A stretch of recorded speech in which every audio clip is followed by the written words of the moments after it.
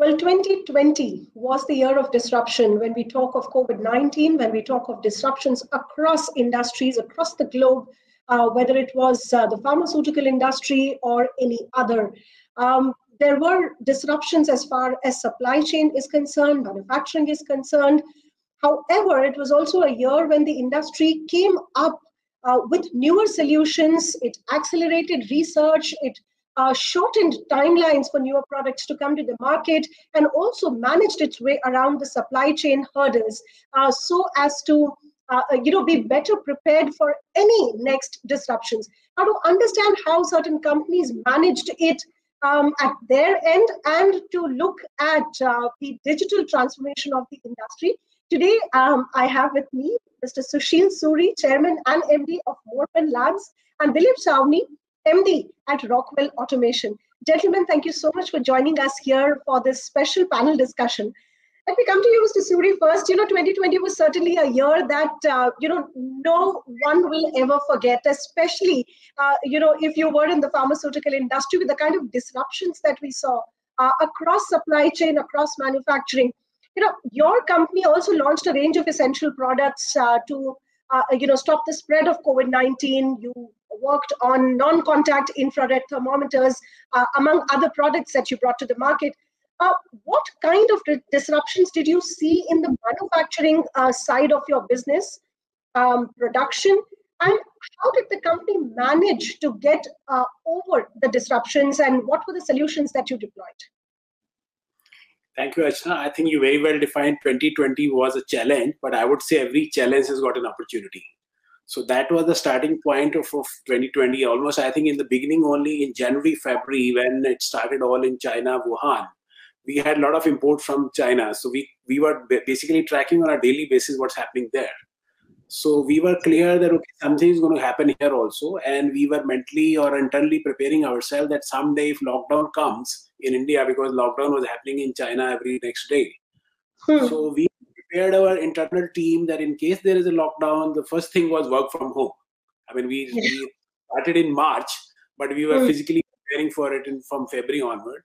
So I think around 10th March, when the flight restriction started, on 20th March, the whole full Janta curfew was there. So between that, I think we from 15th, 16th March only, we started shifting guys back home. And we started shifting their computer home and online banking, whatever was required. So I think that the first phase physically moved people out of office, but that was only the first step. Second was how do we connect to them? How do we reach them? How do we monitor them? And the banking was a big issue. We had physical banking, shifting to online banking, signatures, approvals. And of course, the IT was not prepared with so much of security controls and the data management. So overnight, people were, I would say, very aggressive. We were able to place people, and we never thought a typical old-style pharma manufacturing company would be working from home. So I would say that was a good start, and that's I would say, the enterprise of India, and that's the enterprise of digital readiness we had. Even during full curfew, full lockdown, we had got curfew passes. Our shipments from custom departments was released. Those are going to the factories. Factory was working, except for one day on that Janta curfew, or one of the days. We were working whole of the lockdown period. And we are proud to say the team had done unbelievable job and amazing, I would say, synergy among the team. Even the R&D guys sitting in their hometowns or sitting in their homes, they have been conducting experiments which are being done in the plant. QC guys are doing testing and testing at the labs, and the bosses are sitting in the offices or they're sitting in the homes, and everything was managed very well. But all, I would say, thanks to technology, thanks to the Zoom calls, thanks to Microsoft Teams, Cisco, everybody has learned everything. And no surprises. Now, half of the travel has been cut already, except for the medical representative visiting the doctors. That's the bare minimum. Doctor still expects that. So other than that, I would say 60 to 70% of the travel has gone. And it has, I would say, maybe it has gone permanently. We have a big portion of business into diagnostic devices. So this is where we have seen a major revolution, like we saw the revolution of mobile devices, mobile phones. So when we were selling BP monitors and glucometers, we were actually had to convince everybody to buy a BP monitor or a glucometer. So glucometer sales have been growing quarter to quarter by almost 100%. And we had serious challenges of production of glucometers because, like you said, supply disruptions were there and cargo was not coming up, shipments were not arriving in time. We had limitation to increase the manpower. There was so much testing norms about COVID and then testing the people. I mean, all the restriction done, but still we grew 100% quarter to quarter on the glucometers.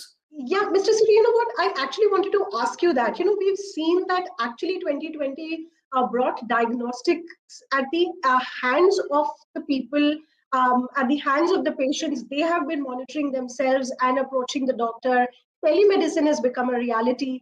And, you know, products that the companies like yours make have become part of day-to-day lives of people. But is it going to be this way? What is your assessment? Do you think this is going to be a long-term thing, or once we are, you know, out of this pandemic phase, once vaccination goes on, people will be back to the normal cycle? What is your assessment? Do you see diagnostics still to be at the hands of the people? Certainly, at this stage, we feel that okay, this is a temporary thing. But like I said, that maybe to an extent these things will become permanent, because once you start checking your glucometer, you start checking your sugar at home, then you know that you can check it. You don't need to go to a doctor. And once you know that you can check BP at home, then you don't need to visit a doctor. And second thing, for example, something like oximeter. Nobody heard oximeter. This was a small device we were having since last 5 years. We were not even selling 1,000 oximeters in a year. Now we want 10 meters in a month. We can't produce. We don't have a capacity. So that's what is happening. Digital thermometer, of course, I can understand it may be temporary, because now every hotel, hospital, shop, clinic, everybody is checking thermometer. That may go away. But as far as self-care devices is concerned, and you use the right word, that now the patient is using in his own hand. That's what our brand is. Dr. Karpan says, health in your hands. You know, before I get Mr. Sawney into the conversation, I'll just very briefly take a comment, one more follow-up comment from you. You know, you spoke about disruptions in manufacturing. You spoke about disruptions also in the supply and sales initially, you know, disruption in production.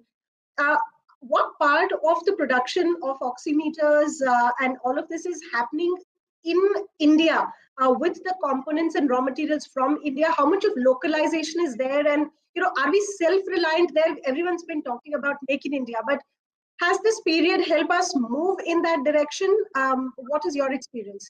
Very briefly. Yeah. So I would say we are on track. And like I said, we are the only company in the country who is manufacturing all these devices in India. We got a manufacturing setup. We have 100% production of glucometers, BP monitors. Of course, we had to start last year. We couldn't start because of labor shortages.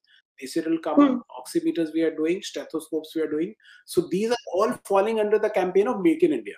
Now the question is, Make in India, is it fully Make in India? The answer is no. We do not have the backup. We do not have the components. The components are still being imported. And there are laws wherein we are restricted in whether we can import this or not import this. But as we go forward, and as the government is supporting all these initiatives, more and more things will be manufactured in India, and more, I would say, supply chain would come up. And you might have noticed that government is giving incentive of that production link scheme, PLI scheme. So PLI is there available for production link for the API also, and this diagnostics also, even for the electronics also, mobile phones also.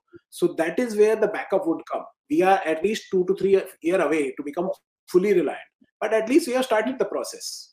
Mr. Sawney, you know, come on this point, you know, I wanted to take a comment from you exactly on this, and that is why I took a follow-up question with Mr. Suri. We are talking about resilient supply chains. The government is talking about Make in India. There is a PLI schemes. You know, in your sense, where does the country stand as far as building this resilient supply chain for manufacturing of pharmaceutical and medical devices is concerned? And in your sense, what role can automation play in here, you know, in kind of reducing the risk of disruptions similar to what we've seen in the last year? So, it's a very, very topical question that you touched upon, Ajna. And first of all, I completely agree with the point of view that Mr. Suri has laid out. Right. The short answer is I think we are getting better, and the kind of acceleration that that we've had the opportunity to witness the industry go in terms of its maturity to be more reliant. That's been quite awesome. COVID and this pandemic, it brings the broad connotation. I mean, when was the last time? A year ago, no one would have even thought that in a matter of 10 to 12 months, we're going to be having, so many different viable vaccine candidates, right? It's, you yourself just came back from, the vaccination camps and so forth. These things are getting accelerated because technology is bringing about game-changing, advances and maturity, right? Life sciences pharmaceuticals it's always, let's recognize, it's been a regulated industry, and being regulated, it's tough for the industry to move at the pace that other industries are able to move. But when you bring in these digital technologies and automation, right? Even a even a regulated industry, can think about, can imagine moving at a pace that was up until now, not even practically feasible. And India is pharmacy to the world, right? And it is very important, not just for the state of the Indian life sciences industry, but it is having, a critical impact on the global life sciences pharmaceutical, technologies are allowing you to imagine things, which are having impact both on the quality side of the operations as well as on the process side of the operations, yield improvements, reliability improvements, and all of that, right? Let's imagine that, you've certainly got a set of operators, who are not fully trained, and you have operators, who are trained but available in a different city, right? Now, how do you transfer knowledge from people who have that, in their minds, right? How do you institutionalize that, and how do you actually, make it available so that people who have less experience in operating those equipments be able to confidently operate those equipments, right? So using augmented reality, using decision support, using sometimes even things like digital twins, we've been able to actually accelerate the learnings, of operators so that their confidence of operating the assets, goes through a step change. One thing which I can talk about, which probably is the most powerful notion, is the power of advanced analytics, right? You're suddenly able to have vast amounts of data, which were always available, but to be able to bring them on a common platform and to apply, deep learning, to apply machine learning to bring out insights which are never really available to you, right? Which tell you about when your process is likely to go out of spec, right? It's just giving, it's empowering the line side operators, plant supervisors in a manner in which they've never been in the past, right? So I would say, my submission to you is, COVID has really meant digital, and this change that the industry has seen, I don't need to, I'll be preaching to the choir, but, this has been an irreversible change. Absolutely. You touched upon, what was supposed to be my next question for you was on AI, in fact, advanced analytics, AI, and blockchain and data that everyone's been talking about. You kind of briefly touched upon it, but I just want to understand one aspect from you on this. How close are we, or how real is the situation when we say that advanced analytics is actually driving, supply chains? Is it actually driving production, or is it still in the nascent stage and needs some more time to actually develop to its full capabilities? Where are we as far as using these AI data and these analytics to deal with the disruptions in supply chain, in production, etc., and make it more seamless? Let me instead give you a couple of examples, right? So you'll know how real it is, right? So this is no longer in the realm of white papers being written or some research work being done, right? We are already, right? We're using AI to detect production anomalies, right? And to give advanced warnings and alerts to operators and workers, so they can actually, investigate. You draw their attention to something which requires their attention, right? Why? Because machine learning is working and it picks up those anomalies, as opposed to the operator staying glued to a screen to watch when the process is going out of spec. Just a simple example. We are already integrating AI into process control equipments, and it's in form factors which integrates very, very easily into plant control systems, right? So what it does basically is you're nesting this capability in existing process control systems, so that you can maintain a continuous watch or continuous monitoring, identifying challenges as they arrive or as they are about to arrive, because you're talking about predictive capabilities, right? System is self-learning, right? So you don't need to teach these algorithms, because they learn by themselves, right? So that's making it a lot more easier for manufacturing engineers to integrate these into the just a handful of years ago, if you're using AI and ML, you had to necessarily think of having data scientists on staff, right? But by making sure that we are able to take this tech and embed it in a form factor that sits in existing process control systems, you actually don't need to have data scientists for a vast number of commonly used use cases, right? Absolutely not science fiction. I just needed to understand how deeper has it penetrated, and you actually brought that up pretty nicely with examples. Mr. Suri, from the new advancement, the technological advancements that we're talking about, from AI to to data to blockchains. Has your company also, used some of the newer elements of technological advancements, and what has been the learnings in the last 1 year as far as moving ahead on technology is concerned? I think the first learning, as I told earlier, is that the first learning is that okay, we have to be digital, and we should not be hesitant. We should step in, and actually the company stepped in. Now, as a part of the program, there were certain things which the company was already working upon, which have been, I would say, fast-tracked. For example, PPC, production planning and control, inventory management, logistics, this is all one package. This was earlier all being done manually. So now we are trying to get high-end software with AI included, and with all the, I would say, like Ms. Sani selling, all alerts included. So people have to get used to this. They have to board this bus. There's no choice now. So similarly, when talking of CRM with around 800 customers spread over 80 countries. So naturally, all the eventualities of 80 countries and all the flights and cargoes and disruptions to be included. So again, we can't do it manually. So this has to be learned by the machine, and naturally we are integrating that. And I think the third important thing which has come now post-COVID is the man management, or I would say the people management, to a large extent, even the time management. The new, I won't say issue or a challenge, I think even the emotions management, so-called mental health, these are the issues which are the new challenges which have come. So work environment and work culture is a big issue now. So that is again where started the process of having intelligent HR software, wherein we can integrate the talent, we can integrate the development, mental health.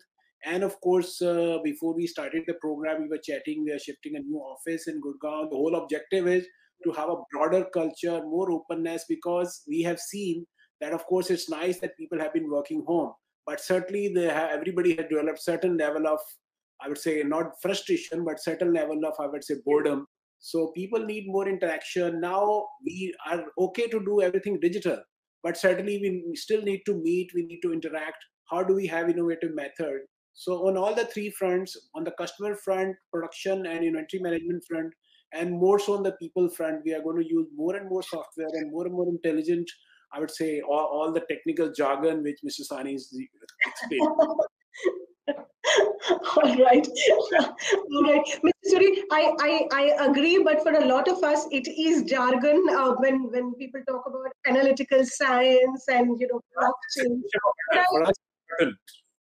R&D is one aspect I wanted to take a view from both of you.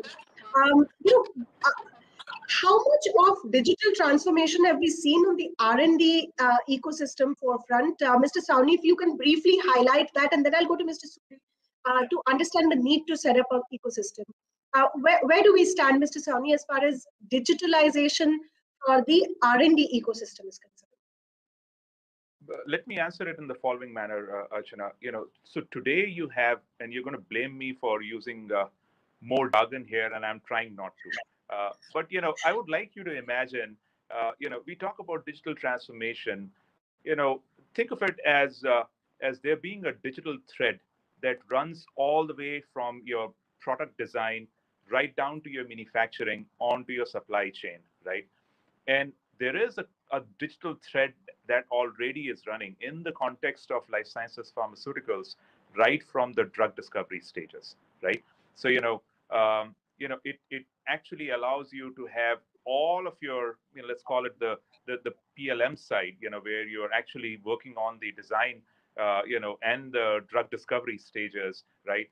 And as you take it, to your labs and then onto your manufacturing, you have one common thread that runs. That means, it is possible right now for you to have, your engineering data, mashed up with your real-time, production data, and run scenarios which allow you to couple these two and have implementations which are, kind of like digital twins that allow you to simulate things, right?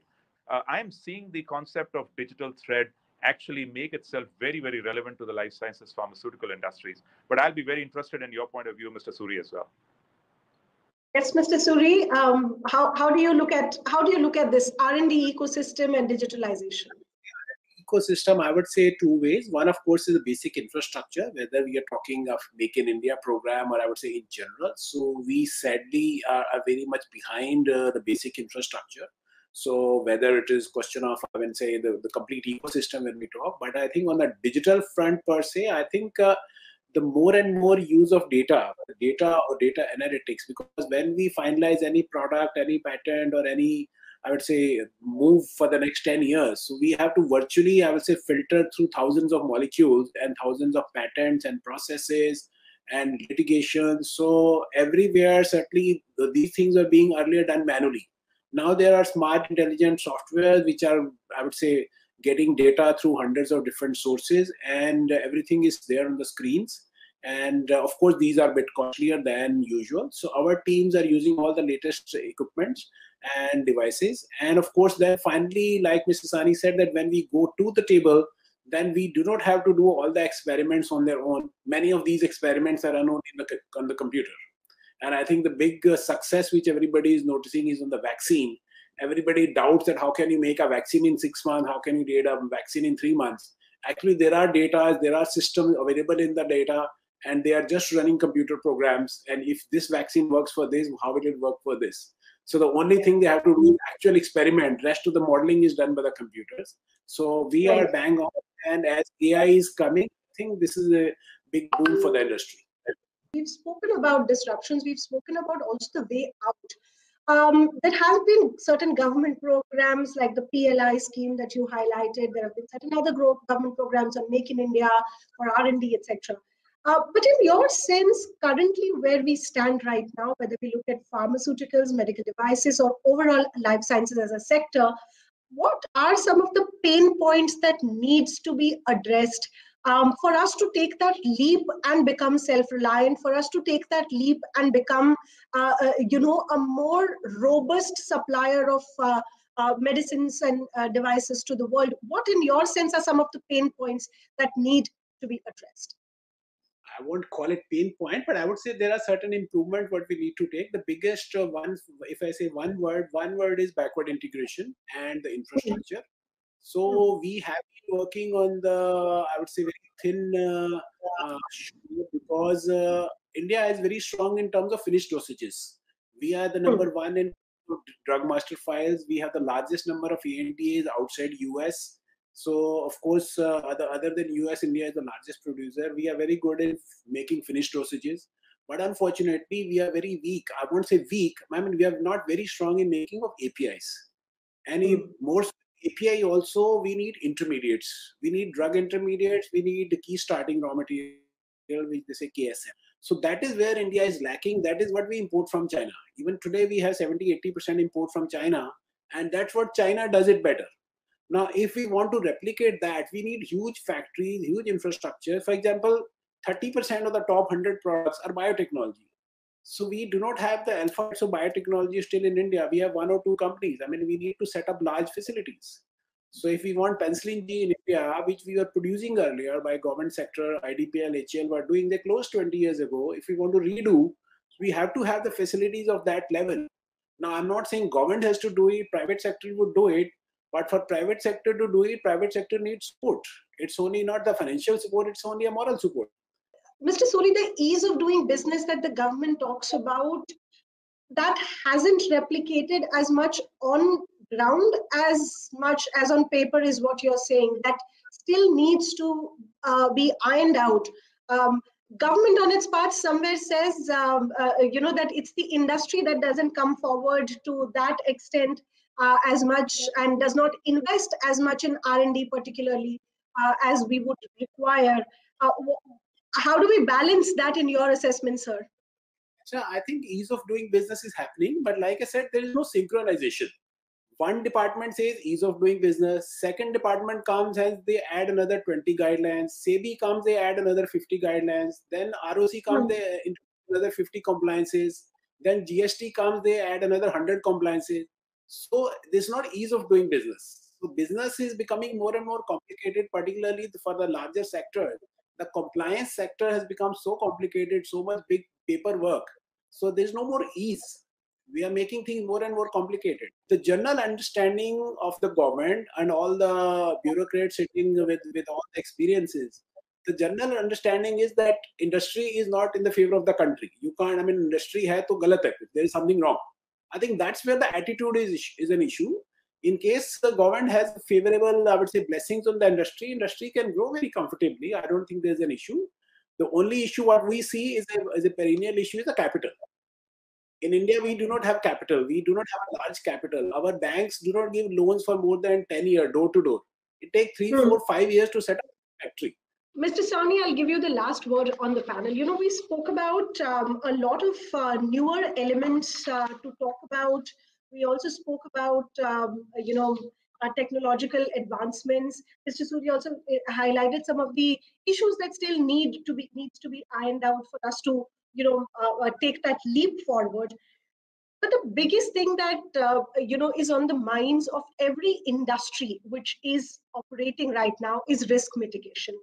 How do we manage that at a time when disruptions are happening? How do we manage risk mitigation? What the kind of decisions companies should take when we are talking about risk mitigation, and where does technology come in on that?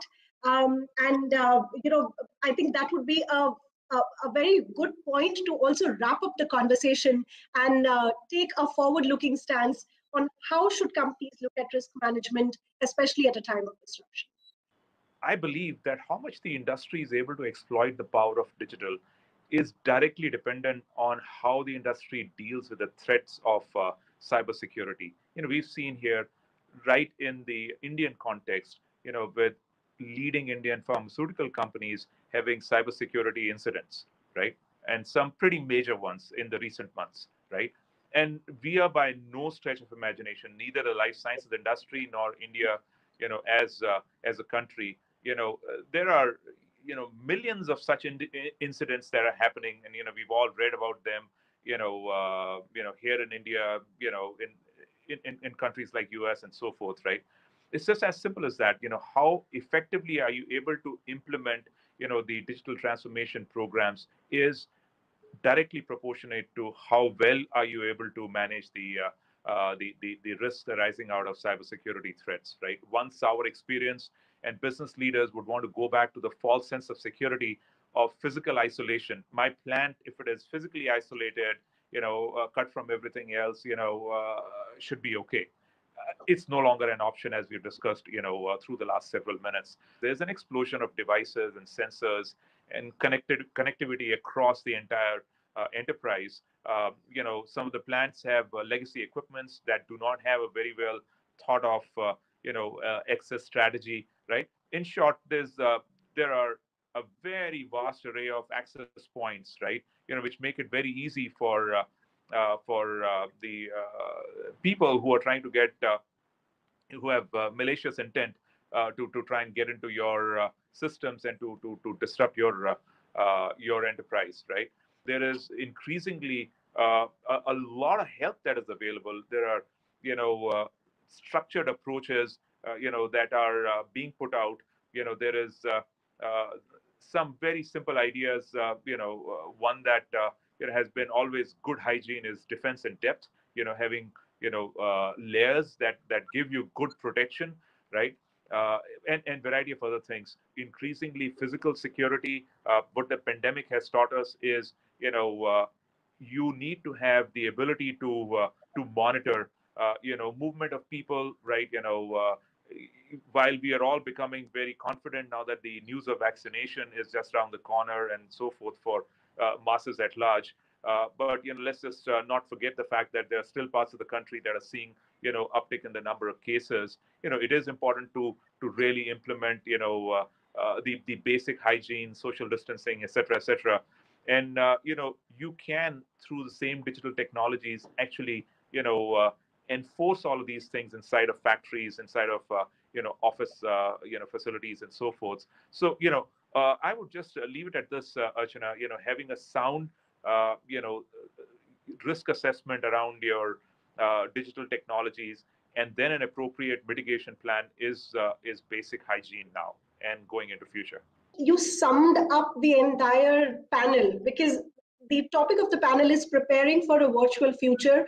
And we can only have a secure virtual, a strong virtual future if we have it secure, and hence cybersecurity becomes top priority along with physical security that COVID-19 has taught us. Well, gentlemen, Mr. Suri, Mr. Sawhney, thank you so much for bringing in your ideas, whether we are talking about AI and blockchains in manufacturing, whether we are talking about digitalization of the entire process of manufacturing and sale of products, and how companies have been managing it since the pandemic, and even now, and what lies ahead. What are the pain points? What are the issues that the pharma and life sciences industry is still facing that needs to be ironed out? Mr. Suri, Mr. Sawhney, thank you so much for sparing time, being here on this virtual platform with CNBC TV 18 and Money Control, and this program, Make in India, Pharmacy of the World. Many thanks.